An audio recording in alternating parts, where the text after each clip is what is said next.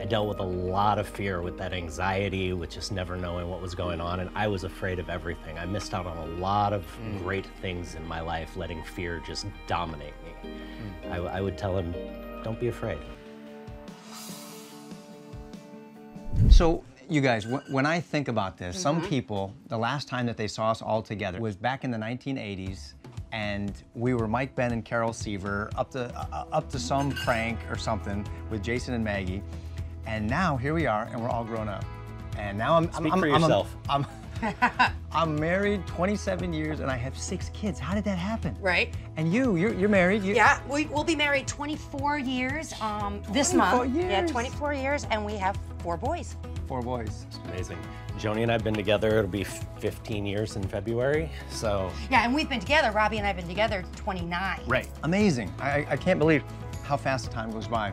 I've talked to my sister Candace about this, and you know, today kids have a sense of extreme pressure when it comes to being teenagers because of social media. You've got pictures and cameras in your face all the time, and you're constantly on display with this perfect life that you want to show to everybody else. But in our day, we had a version of that in the fact that we were just in the public eye, and there were paparazzi cameras on us. It wasn't Instagram, but it increased a sense of having to be all that and all, you know, be great, look great, always sound great, have the right things to say, always be funny, and it put the pressure on us, particularly that I think a lot of people don't really understand. Oh, I mean, I absolutely, as we all know, I felt pressure for sure.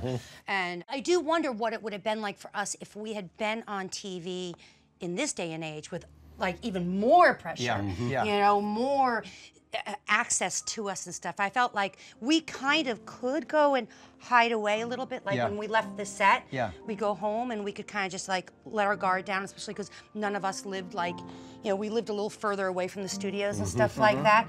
But there was pressure, absolutely, and we were going through our adolescence just like everybody else, but we were supposed to go through them kind of perfectly. On display. That's right. Because we were the Seavers. All of our problems got resolved in 30 minutes. For me, being a girl on TV was a lot of pressure. And going through, you know, I was 16 when I got growing pains. And by the time probably I was like a year later, I think I had like gained a little bit of weight, and there was just a lot of pressure to look a certain way, be a certain way. And, you know, eventually led to my eating disorder. But for me, it caused a lot of insecurity. And then they would bring in best of Hollywood, you know, the most beautiful, you know, and you're just sitting there and you're like, oh my God, they're just like one's prettier after another that would come through the growing pains set. And so as, you know, when you're 16, it breeds a little insecurity. So I remember just feeling a sense of who can I really trust? Here I'm this guy on TV and everybody thinks they know you, but they don't know you. Well, even by 6th grade, I mean 6th grade, that's 12 years old, I had already started kind of testing friends occasionally by telling them the show had gotten canceled and seeing their response. Did they keep talking to me? And that's at 12, I was already doing that to kind of judge where I stood. Just to figure out who your real friends are. Yeah. When I started dating Robbie, I remember, because my dad's an agent also, it's like, all like, you know, any guy that you date is like, oh, are they an actor? Do they want to be an actor? Yeah, right, like, flaky, right. this isn't He gonna last. didn't, which was awesome. Yeah. So, but it, like all of that kind of stuff, I always like questioned anyone's motivation. Right. Do they want to know you for who you For who are or I for am? what you can bring to them? Yes. Yep. Right. So what have you learned, and what advice would you give to young girls today who are wrestling with the same stuff? It's hard to live in this society and not have insecurities. Yeah. But I think that you have to just keep them in check. The way that society is built, you know, it feeds into our insecurities, but I don't let them get the better of me just because I went down such a slippery road. My eating disorder like just stopped everything that I loved in my life. So I had to like choose, like do I want all these things I love in my life, or do I want this eating disorder that's really no longer fulfilling any kind of purpose for me? All it's doing is keeping me isolated. And what I realized was, at my lowest weight, it didn't make me any happier than I was when I was, you know, Carol Seaver, and, you know, I was able to sort of realize there's a balance. Yeah. And, you know, nobody's going to really talk too much about, how much you weighed when you died. It's going to be the quality of life that you live. It just sounds so funny even when you say that. Like, of course nobody's going to talk about that. Of course. Yet it's so important to us, especially when we're teenagers. Jeremy, talk for a minute about the specific pressures you were feeling and the challenges that you had to work through during the show. The insecurities were really big for me. And having to be on all the time. That's what I called it, was always having to be on. Yeah. Always having to act more adult, carry myself more professionally, all that stuff. Most of my being on TV, was 12 and under, 13 and under. You guys were more teen, you had a little more input in what you were doing. I had a step idiot who, basically tried to control everything, who had... Yeah, you had a rough experience. I mean, I had Kirk some and issues I was dealing with. From, I think we were lucky that the stability with our families Helped really us a were lot. helpful. Yeah. And you had a little bit more instability. He was more conducive to the insecurity. He added a lot Right. to that as well. So I ended up dealing with it with alcohol. I mean, I did what a lot of people do. Yeah. I ran to an addiction. I just wanted to blot it out. I didn't want to deal with it. Because of a lot of the stuff on the show, my stepfather, all that, I developed a really strong social anxiety disorder. To the point where I was just absolutely crippled trying to go out of the house a lot of times. And the way I dealt with that was alcohol. Oh, I didn't know you couldn't go out of the house. So you had There was a anxiety. period there. Wow. And you know what I love is that you're at the point now, and you are at the point now publicly where you guys are helping others through the things that you've gone through to be able to bring comfort and inspiration and That's help something that to people who are dealing with the same thoughts. Joni and I have always, Joni's had a hard life as well, and her and I both find a lot of purpose in taking the really screwed up things that we've gone through Yep. and utilizing them to help others. Yep. And both her and I really feel that that is why we go through those things, is so that we can learn How great is that? and be able Because to Jeremy, I could never help someone else. You can speak to those people from experience with authority in a way that I never could, or Tracey never could, because we haven't been through it.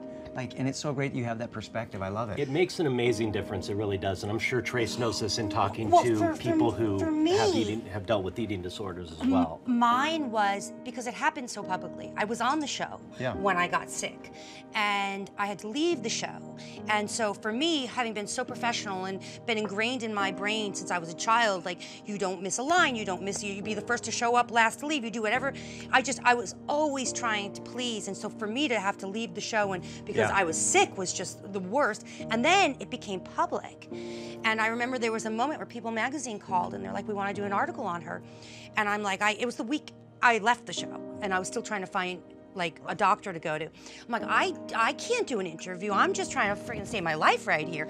I can't speak to anything. Well, I don't know. That's part of the problem, is that everybody is Yeah, like... but then what happened was that they said, don't worry about it. We're still gonna do the article. We'll go ahead on the article without her. We'll just interview other people about her. And I had a moment, and I think it was a part of my healing, was the start of it at least, was no. I want my voice to be heard. I don't want anyone speaking for me. Right. I'll tell my story. And so I did the article, and it ended up being the cover of People magazine. And it was the beginning of me kind of being a spokesperson for, eating disorders, anorexia, and which I never would have thought or that I would go down that road. No, but of it course really, not. I feel so happy that I did, because it was such a negative experience in my life, but to turn it around and be able to help people. I mean, Well, I'll tell save you, lives. When I first got sober, I was ashamed, like a lot of people are when they're dealing with addiction. I really was. And when I started trying to get sober, I didn't want anybody to know. I mean, I was very, very secretive about it. I used different names when I went to meetings or did different things like that. And I actually got sold out to the National Enquirer by my first sponsor. Oh, God. And that sent me on another bender for quite a while, because I just didn't trust anybody in recovery. You just I was betrayed again. Just completely betrayed again. National Enquirer never ran with it, thankfully. But they called and let me know that they wanted to do a story on my alcoholism, and it just absolutely shattered me for a while. it took a while till I was actually ready to get sober a few years later when I realized that, you know, I wanted to talk about it. I wanted to shout it from the mountaintop if I could help just one person, you know. That's right. And I've actually had that experience multiple times now. When I got to go do an episode of Dr. Oz, just going to sit and talk about my recovery, he brought on a girl who I'm now friends with. Joni's really good friends with her from Philadelphia, who saw my story, and I actually inspired her to go to rehab and get sober, and she's now running a rehab center. She's got 3 kids. She's been sober for 4 years. How great is that? And I got to be a part of that. And that's I had beautiful. Numerous stories like that that I've been blessed to be a part of, and just being able to share that created that ripple. So, Tracey, if you could go back in time and you could speak to the 16-year-old Tracey when you were in the middle of growing pains, what advice would you give her? Don't be so hard on yourself. Like, don't be so hard on yourself, and don't like, love yourself a little bit more. Appreciate that, like, you're good enough. And the funny thing is, I think, you know, because one of the things I thought about is, would I tell 16-year-old Tracey to appreciate this moment because it's so incredible? But I think I always appreciated where we were when we did Growing Pains. Even back then, I had an understanding of, like, this is special and this is cool what we're doing. I dealt with a lot of fear, with that anxiety, with just never knowing what was going on, and I was afraid of everything. I missed out on a lot of great things in my life, letting fear just dominate me. I would tell him, don't be afraid. Hi, I'm Kirk Cameron, and thanks for watching the TBN YouTube channel. We hope this video blessed you. Please make sure you hit the subscribe button and then tap the bell icon so you're notified every time a new video is posted. And please share the video with a friend who needs to hear it. Thanks, and God bless you.